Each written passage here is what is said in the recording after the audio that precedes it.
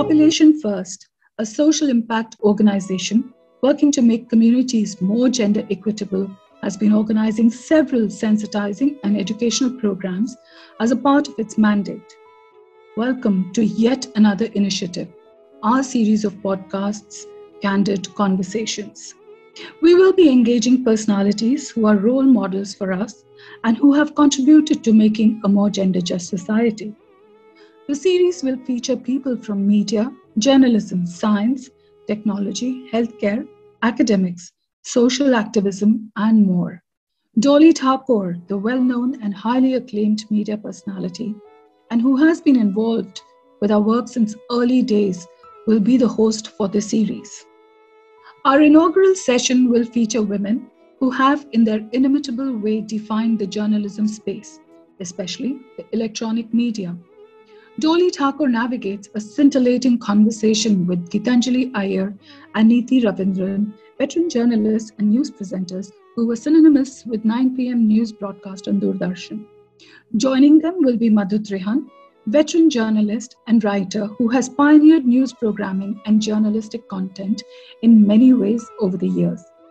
They will discuss their journey as women journalists, the shifting dynamics, and the strategies they would suggest to their younger colleagues and those interested in etching a career in the field of media. Welcome and enjoy.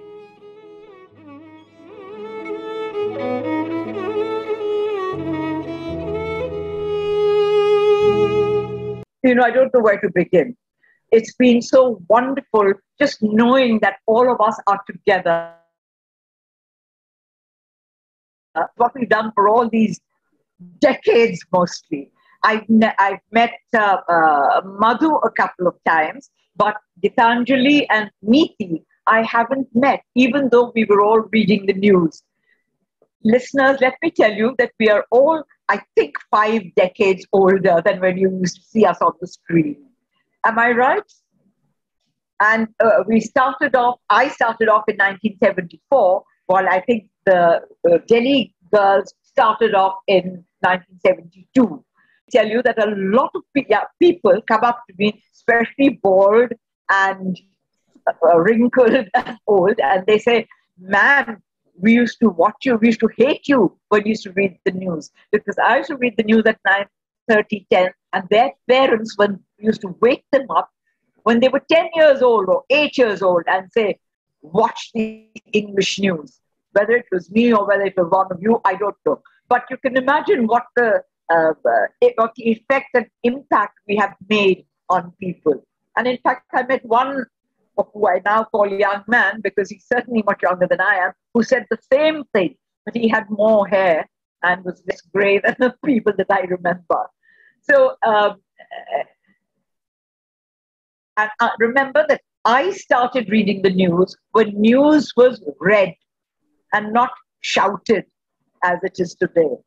Would you girls agree with me about that? Absolutely. Not me. I have a different view about that. They do shout when they have panelists. The panelists tend to shout very often, but they also have a point of view. And I think there's much more exposure in the points of view than there was when news was just read by us. So that's the difference I find, for the better. But when panelists are called, or more than 5 panelists, and they all start shouting and they tout their party line, that is disturbing. Neeti, what do you have to say about that? No, I'm very upset because I cannot concentrate on so many voices together. I mean, I have worked in the United News of India, where there was the clattering of the teleprompter, people walking in and out, and stories being written and stories being shouted out. But when all these guys start shouting together, I prefer to switch off. You won't believe it, but here in Kerala, we haven't switched on the television for the past 1 month.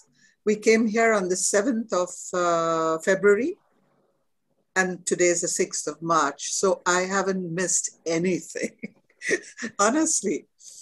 But Neeti, you are in a very quiet, isolated, secluded place. But even me, sitting in Mumbai, and of course, I'm only surrounded by concrete blocks of flat buildings.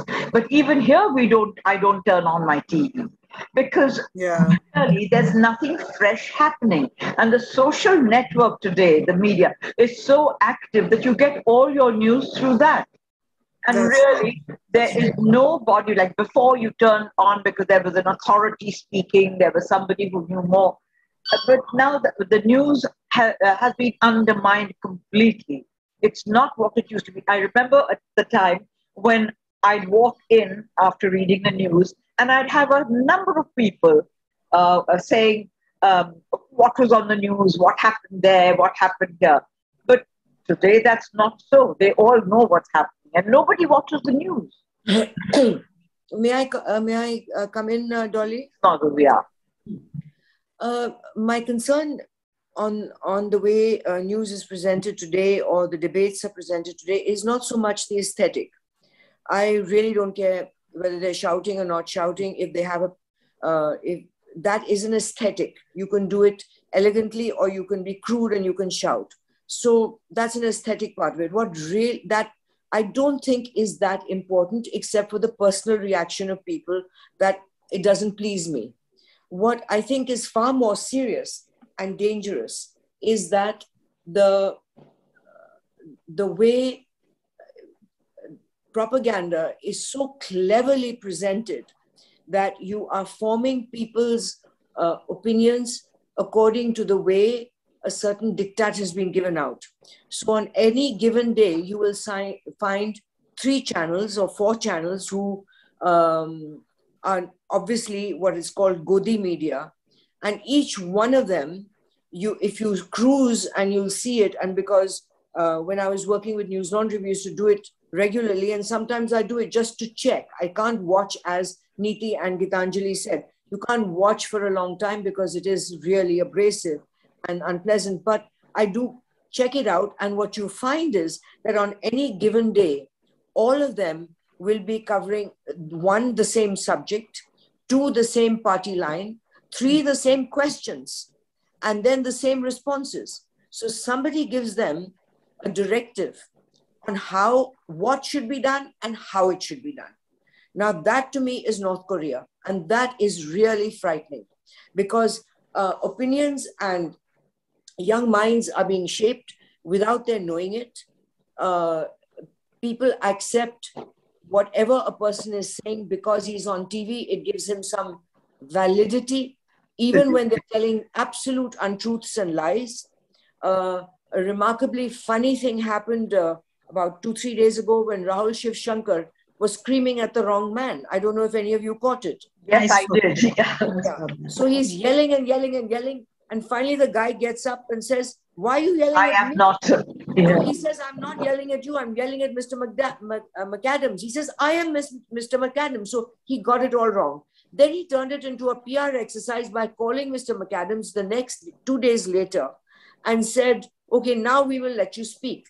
So the format that Arnab has introduced, which is what is called the Carlson Tucker format of Fox News in America, where you simply get highly deliberately, it's not a plan, it's not by accident. You will get people of all extreme views. Like, for example, Arnab will regularly call people in Pakistan and then abuse them and call them ugly names, say terrible things about them. And it's what happened to Arnab recently last week when an expert who's speaking from Lisbon, he had all foreign media panelists, is an expert from Lisbon, Portugal, and he said to him that, what you're doing, you're asking the countries to de-escalate. I would request you as a moderator to de-escalate your language, because you are using language that is so incendiary. You have made a kangaroo court over here. It is not conducive to intellectual exchange. And so he gave him a good long lecture. And Arnab's response, which was not paraded around on Twitter, but his response to me was more telling. The response was that I'm not here to sit and listen to your lectures. You have no right to lecture me. So it was like an petulant adolescent response. All right. Now, this to me shows a far more serious thing, that our minds, our thinking, our political views, perspectives, people believe things and they want the tamasha and they admire and support the tamasha. They put it on just to watch the abuse and fun. So although everyone says, I hate this, much like what all three of you said, they all say it, but the problem is the advertising that these programs get support the shouting. So if you are going to vote against it, the first thing would be to switch it off.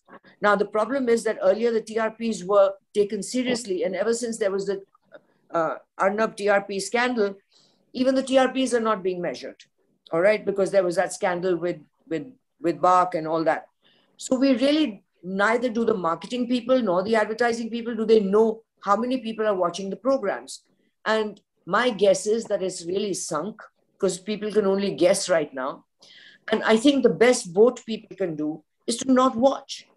Only watch the programs that actually help you, that inform you, which happens in some debates on other channels, that do inform you and help you come to a conclusion on your own. Madhu, that's very insightful. And I must say it's helped me a great deal, because now I hardly ever watch the news. Because A, the news is so disturbing in terms of the 5 different kinds of messages running across the screen, where you can't even concentrate on any one thing. And forgive my saying it, but when you reach an age that I have, it goes so fast you can't read all the... No, Dolly, it's not your age. And the content that they are using is also equally disturbing. And it's not your age, Dolly. It's not your age. You see, it's a given in any school of journalism that the mind cannot take in more than 2 or 3 things at a time. Now, when you have 3 tickers going on one side, footage going on in the middle, a guy speaking at the same time, and a panel on the right giving you other information, and on top there's another banner headline. It is just Haldiram. You're not communicating anymore. You're just making the bosses... What are the great communicators or the people that are in charge of, say, the media doing about that? Haven't they taken any professional advice on this? Are they why are they doing this? I'll tell you, there are 2 elements. I think whenever I've had discussions with people who run these programs, what I encounter is ageism, which is like, oh, you're too old to understand the new medium. Okay.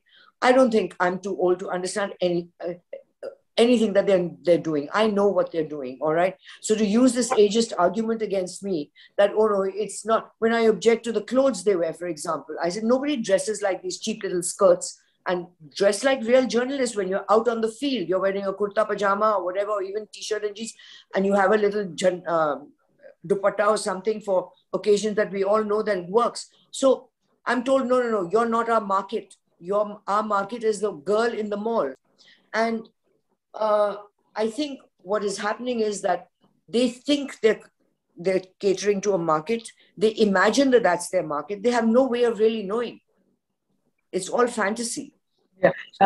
Madhu, I belong to a periphery of advertising, and so I'm well aware of these kind of responses that people give. But and you, of course, are very actively involved in news-based issues. But Neeti and Geetanjali, do you have the same problem too? How have you responded to these new ideas? Well, for one thing, I find them talking too fast and talking in a language I don't understand, because their English doesn't sound like English at all. That's one thing. And the second thing that Madhu said, that they're all Godi media, is absolutely right. You can go from one channel to another and they are all Godi media. And because I watch one particular channel in particular, I have seen them become Godi media from being ordinary, proper broadcasters. So you could see at what time, when exactly, in which year they were suddenly towing another line, most forcefully and totally. Yeah, but you and I, and perhaps people of our generation, are being condemned for having been brought up in a different system of education. They are not wanting people to speak like us. They're not wanting them to use the language we use or the references that we make. I shan't take names, I shan't mention people, but I'm sure you're aware of what I was referring to. And Neeti, what about you? Now, if you've been isolated in Kerala, am I right? For the last 1 month? Yeah, but that's only for the past month. Yeah, but then in this when 1 month too, Delhi, you must have noticed the difference that the attitude of people there. What bothers me is that news is no longer news. I mean, you want to get into the bedroom, you want to see what people are eating now, instead of just giving the news straight as we used to at one time, even though we were working with the government agency and even though there were many things that we were not allowed to speak about. For instance, when I'm going back a long time, but when Mrs. Gandhi was losing the election, I asked the editor, I said, why are we not talking about it now? We know about it. So he just did that and he said, I haven't heard you, and he walked out. But the very next morning at 6 o'clock, there it was in all the papers and all the bulletins and everything else. I do not understand whether what we're doing today is a process of evolution. If it is, I mean, we are not here to blame anybody, but it's most disappointing. I feel that this is not the way to go. A fewer channels would definitely be better, each one trying to outdo itself and each one trying to give non-news is not helping anybody. What I was saying was that if this is a process of evolution, it's not something that I can go with. Maybe we're growing too old or a different generation. Each generation doesn't accept what the younger ones are doing, but I really do not like what's happening there. There are a few channels which we watch regularly without naming names, and they're fine. They're fine. I mean, even here in Kerala, I can switch on a live television bulletin. And I do occasionally, but not too much, because it's so peaceful without it. There was a point that Madhu made, and I just want to know if others agree with it or not. You said, Madhu, that the youngsters are being, taught what to learn, what to say. They're being actually fed what the news is, and it could be a biased view. But no, I didn't say taught. No. Wrong word. Fed. I never said taught. I said on any given day, you will see that all the channels are following a particular story and a particular line. Yeah. So do you think that the youngsters actually tune into television, or are they more on social media? No, I don't think one cancels out the other. That's one thing. I mean, you can watch the news, young people watch the news, and they're also on social media. They watch the news and react to it and go on social media. They find clips and they react to it. They'll see something on television and react to that on social media. So I don't think one is either or, it's both. The second thing that what I sensed was that Geetanjali and you and Dolly, all three of you, talked about the way people are, the language, the accent, all that. Yeah. And that it's not read the way we used to. Now, yes, there's a difference, but I am not uncomfortable with now. I've learned that I'm not uncomfortable with the mispronunciations. I used to get really irritated with somebody saying Lancashire instead of Lancashire. And some kid sitting next to me, young person, said, look, if people call Angleterre, if they call United Kingdom, French call United Kingdom Angleterre. Deutschland is called Germany by England. Everybody, so, and in today's climate where post-independence, we had voiceovers like from starting from Melville de Mello, who sounded British, then going on to people like Sudhir Dhar, who was also very proper English. And I think the only colonial remnant of that accent who carries it on and on today is Shashi Tharoor. All right. I told Shashi Tharoor once that, you know, your accent makes you sound dated. Today, a regional accent is more current. So you should really drop it, this Oxfam. So he said, I'm not from Oxford or Cambridge. I'm from, this accent is from Stevens. And I said, Shashi, then it's totally fake. Because I know hundreds of young men or middle-aged men who went to Stevens and they don't have your accent. All right. Now, the thing is that when I started Newstrack, it's interesting that I hired a lot of regional reporters, because the Doscos, Stephanians, they didn't get the damn stories. They were all huff puff and sounded right. But to get down into the villages and get into the dirty underground and get all the stories, they were not as successful as getting the stories as the Hindi belt journalists. So I hired a lot of people who did not speak with the proper English. I let them do voiceovers accented with regional accents. I let them do piece to cameras accented with regional accents without correcting them. I used to get called from marketing and advertising from Bombay at that time. Mrs. Bhuller telling me that, listen, you have to get people to do voiceovers. Their voiceovers sound all wrong. And their piece to camera, the accents are all wrong. So I fought for that. I said, this is how we are. This is how people talk today. Get used to it.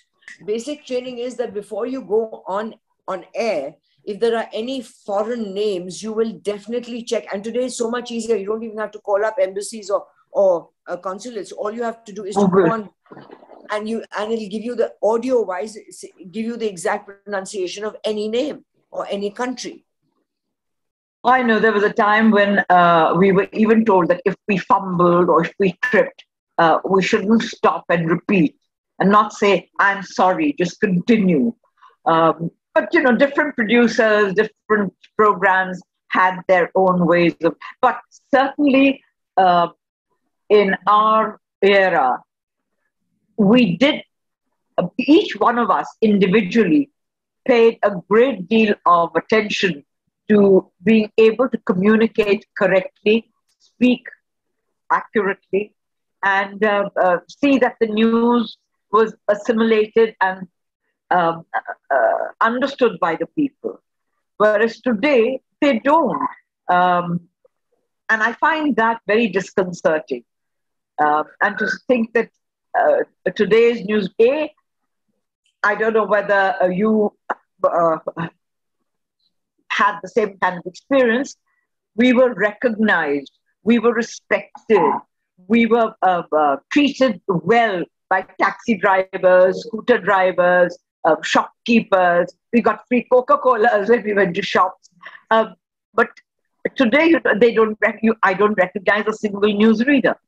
Of course, there are many more channels. We were lucky there was only one channel at the time. There was only Doordarshan. And now there are so many news channels. And I don't know the names of so many newsreaders. Does that disturb you, worry you at all? No, it doesn't. My objection is that they want to give their opinion. Most of the channels want to give an opinion, which I don't really agree with. In our time, it was give the news and let the viewer or the listener form their own opinion about it. But now you're thrusting down their throat what they should think about that particular news item. But Neeti, the thing is that in those days, news on Doordarshan was heavily controlled. So if there was any news that the government in power, whichever government was in power, didn't want to come out, such as the time when Jayaprakash Narayan was leading demonstrations, it was never shown. So many things were never shown.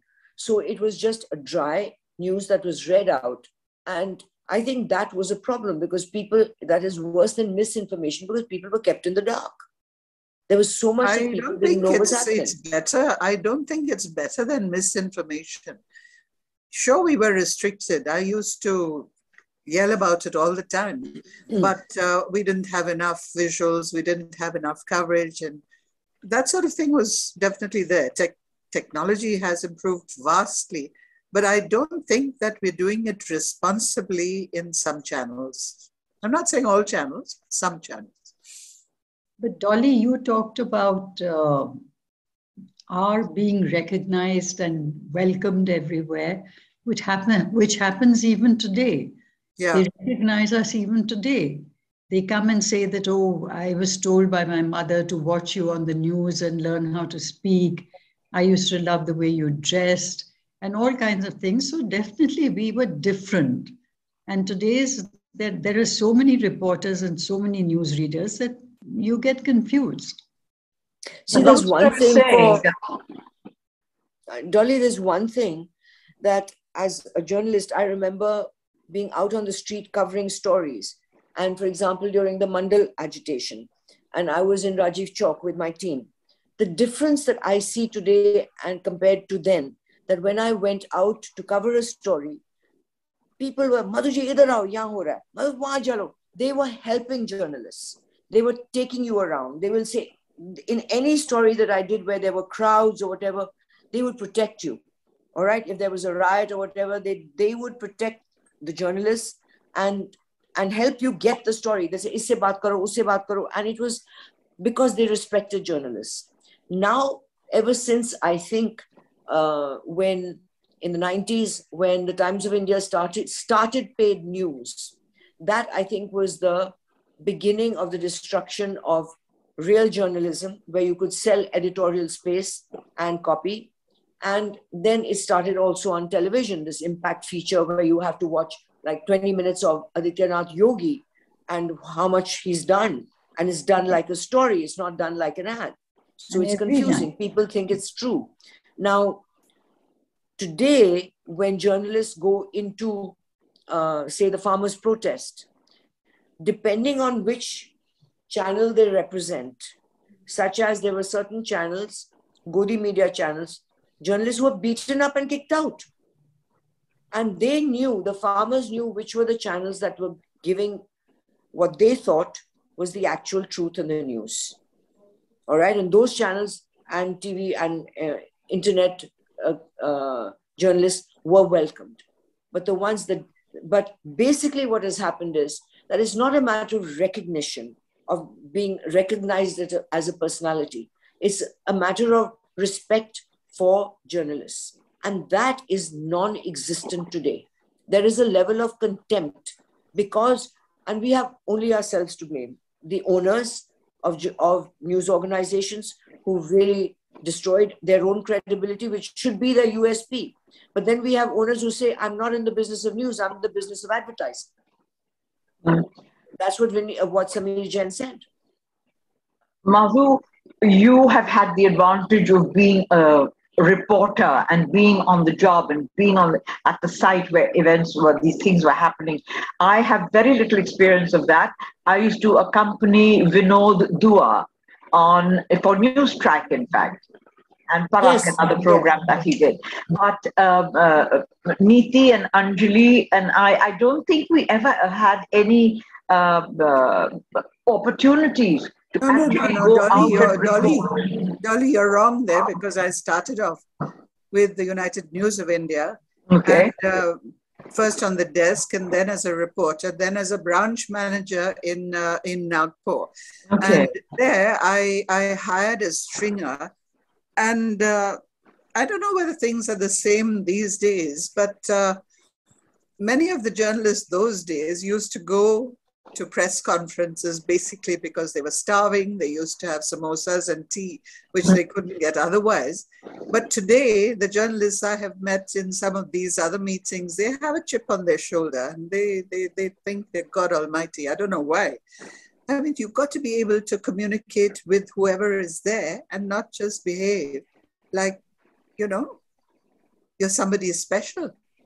Forgive me, I didn't know about the beginnings of before coming on the news. So I was only talking about the news channels that we are, or the news casters that we became.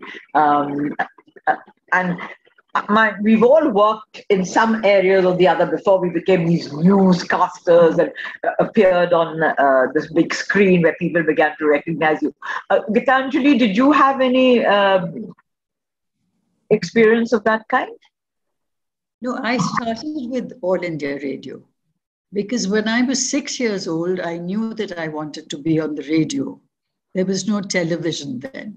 So as soon as I did my college and I graduated, I applied to All India Radio, was rejected, then applied again, was selected.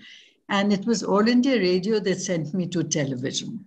So that has been my career throughout, plus parallel careers, like with the Taj Hotels and with WWF and other organizations.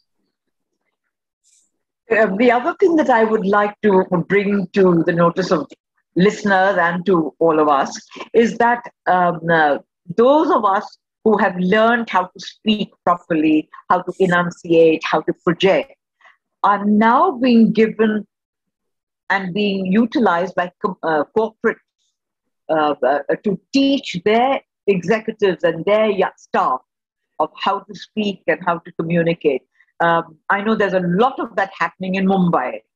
A lot of young actors, a lot of young people who've come from radio and television are today finding employment and lucrative employment, which was lacking before.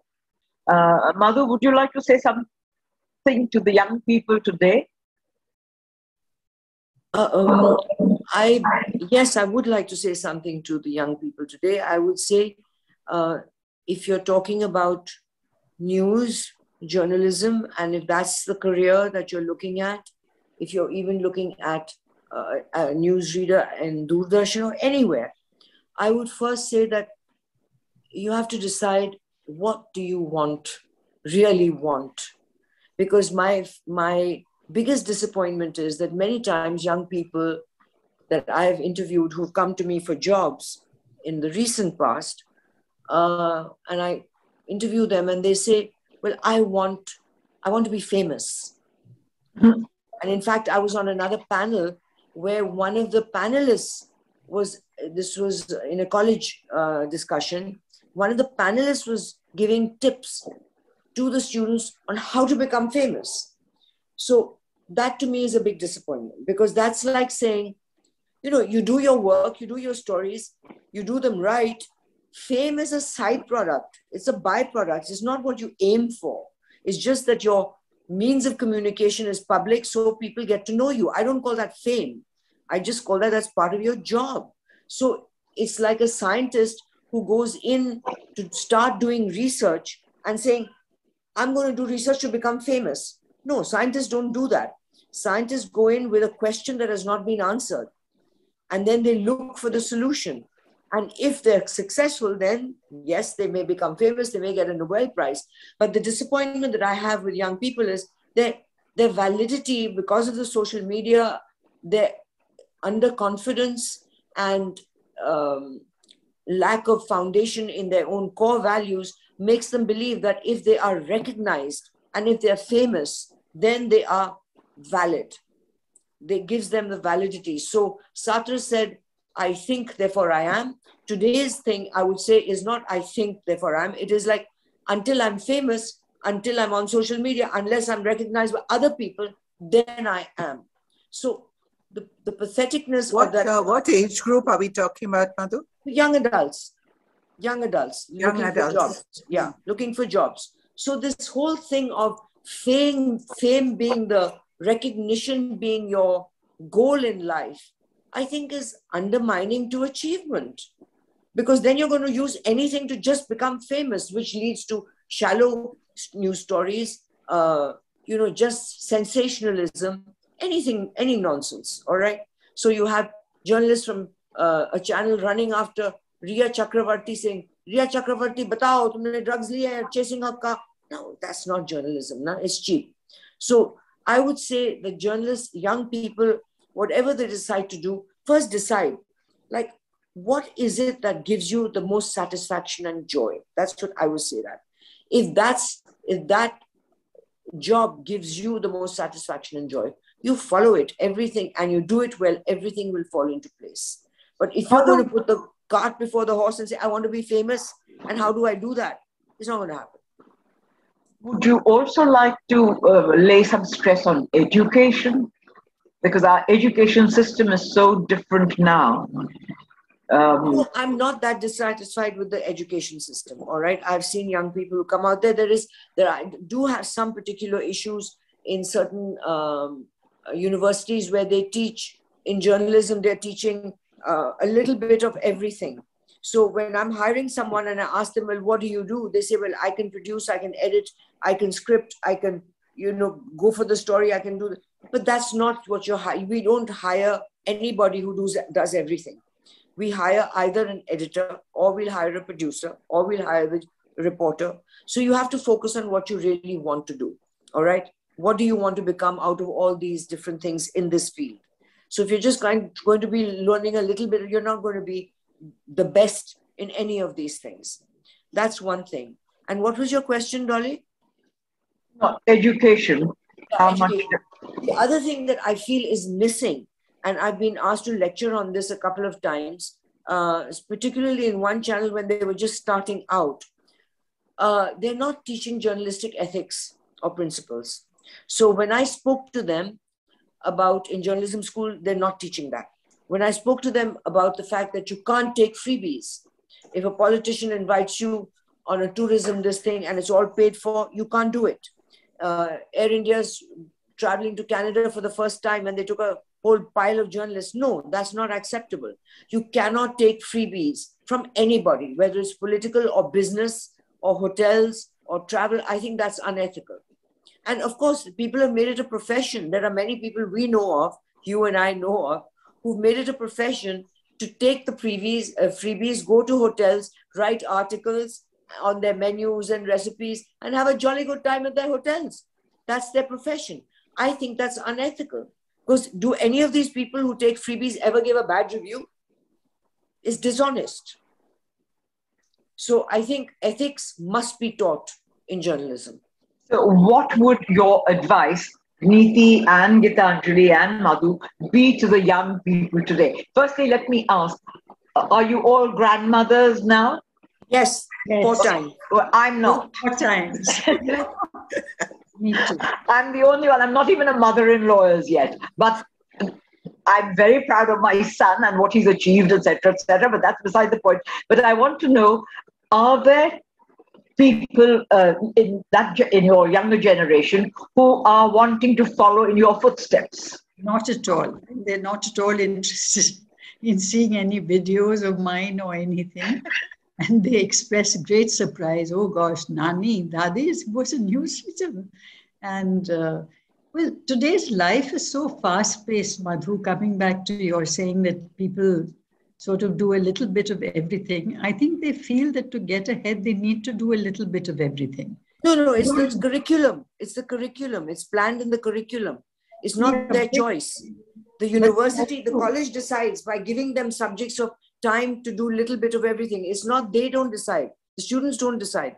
The curriculum is designed that way, and I'm objecting to the design of the curriculum. Yeah, okay.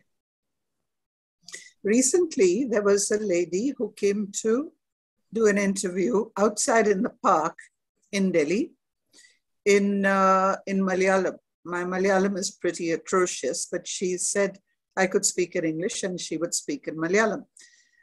After the interview was over, she did a very good job, I must say, but she was very unhappy because she felt that she was not accepted by the male members in her team.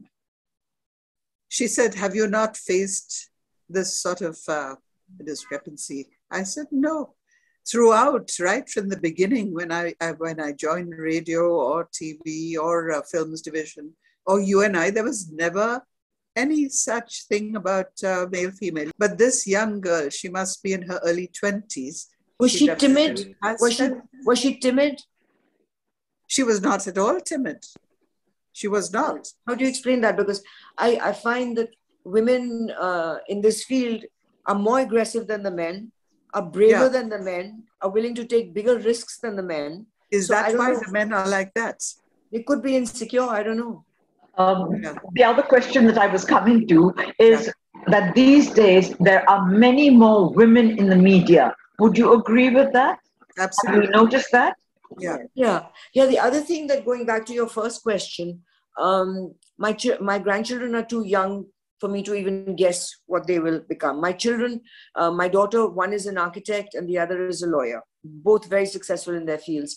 And I certainly didn't I was not going to influence them in any way to do what I thought was best for them. My only instruction was choose what you love and be sure that you have a career and you can support yourself. That was my interest. On the other hand, once when I think last year, there was this Ayodhya issue had come up for some reason. And wanting to explain it to them, I put on that old Newstrack tape. And I presumed that they'd get bored. But they were riveted. They were riveted and they watched it and they asked me questions. And I was surprised at their reaction. And I'm sorry that schools are very reticent in using that kind of historical footage to teach kids in school. They could use it. Now, funnily enough, where do you think, which university has all the Newstrack tapes in their journalism program? The University of Virginia. Not any University of Virginia. Virginia in the United States. Oh. Yes. No university has it in India, but they have it. Columbia University has some, but they've used it in many formats especially when they're studying India. So I think it depends. Young people will go for what grabs them, what's interesting. I also heard that youngsters have a very short span of attention. So people who are making short films and all that, they keep it to the minimum, maybe about 2.5, 3 minutes. Do you find the same? I'm not against that. Okay, I'm not against that because I find the biggest problem I used to have when I started Newstrack was that when people scripted, they always started like a college essay. Beginning, introduction, middle, conclusion. And I'll give you an example that in our first Newstrack tape, the reporter came back, edited the story, and I started watching it, and there was a long shot of the village. The story was about a bunch of women who had been raped by the police force. And he started it with a long shot, and he said, this is the village of Paradia, 140 miles from Patna, all right? And then he goes, that was his introduction, geographical scenario. I said, that's not the way it works. You start with the woman screaming. You've got to grab them right away. So the first shot then was changed to then I re-scripted it. And the first shot was this woman screaming, Meri beti ko da da da. You got the guy, you got your eyes, you got people's attention. So it's not a question of people's attention spans being shorter. I think our communication in the old days was slower. You have to communicate in a way that it grabs people. Madhu, that's been very useful. And Neeti and Geetanjali, it's been wonderful talking to all three of you. All the best. Beautiful. Thank you very much. Sure. Love you all. Remember, we share a great deal of the past and our lives even now. So lots of love. Thank you very much. Thank you.